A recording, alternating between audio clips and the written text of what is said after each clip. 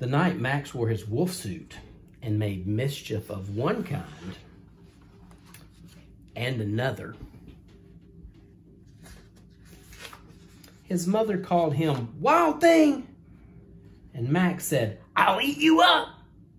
So he was sent to bed without eating anything. That very night in Max's room, a forest grew.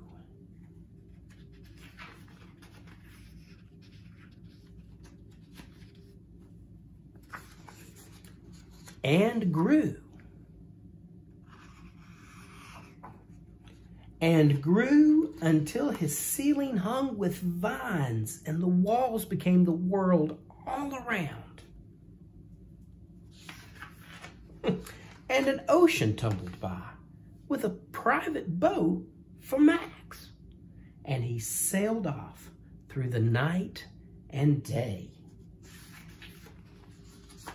And in and out of weeks and almost over a year to where the wild things are. And when he came to the place where the wild things are, they roared their terrible roars, and they gnashed their terrible teeth, and they rolled their yellow eyes, and they showed their terrible claws. Till Max said, "Be still," and tamed them with the magic trick of staring into their yellow eyes without blinking once. And they were frightened and called him the most wild thing of all, and made him king of all wild things. And now, Max cried, "Let the wild rumpus begin."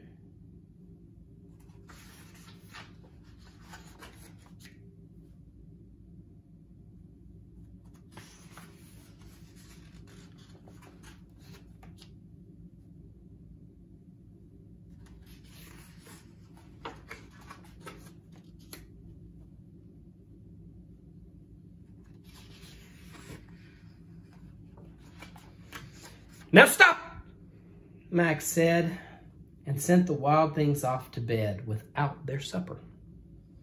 And Max, the king of all wild things, was lonely and wanted to be where someone loved him best of all.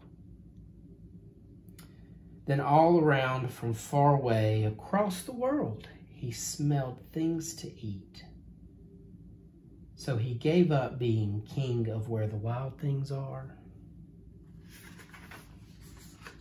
But the wild things cried, "Oh, please don't go. We'll eat you up. We love you so." And Max said, "No." The wild things roared their terrible roars and gnashed their terrible teeth and rolled their terrible eyes and showed their terrible claws. But Max stepped into his private boat and waved goodbye and sailed back over a year and in and out of weeks and through a day.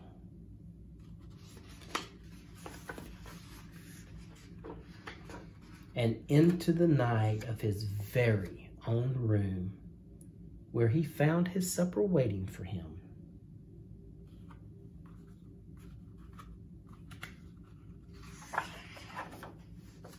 And it was still hot. The end. Have you ever wanted to be a wild thing? I know some of you have. I hope you enjoyed this book. Sleep well, and we'll see you soon. Good night.